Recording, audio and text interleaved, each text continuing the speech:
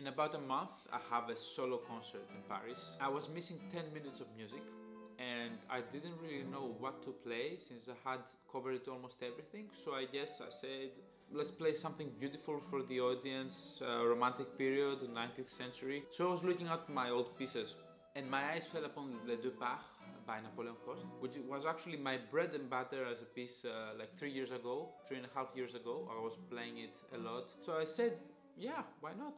Yeah, let's play this. I haven't played this piece since ages. I mean, last time I think was either in Spain 3 years ago. I think that's my very first YouTube video. I'll put it so you can check it out. It was my last concert in Spain. Then I think I played it after 2 months in Greece as well, summer 2018. That was the very last time I played this piece. But I think I have it very clear in my mind. I think I will be able to play it without too many memory problems.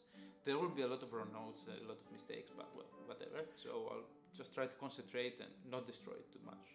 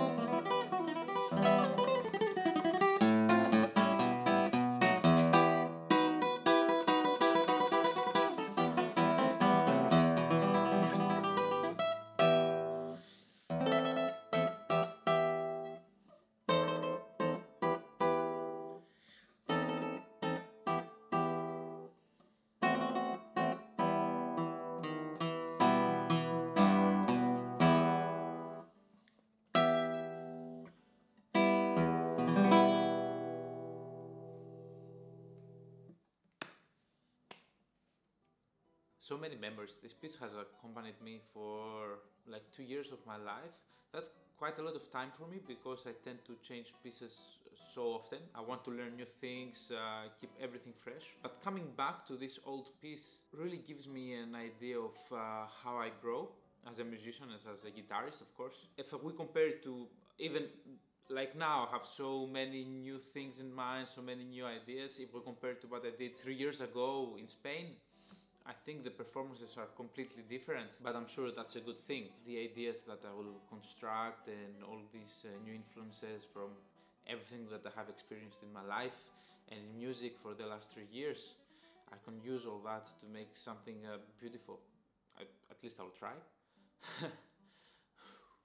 Anyway, thank you so much for watching. I really enjoyed making this video. I hope you enjoyed watching it too. If you want to keep up with my guitar practice and my vlogs, my guitar related vlogs, etc., then you can always subscribe. Make sure you put in all your thoughts in the comments. For me, the best part actually of these videos is when I read the comments and then we can have some interesting conversation.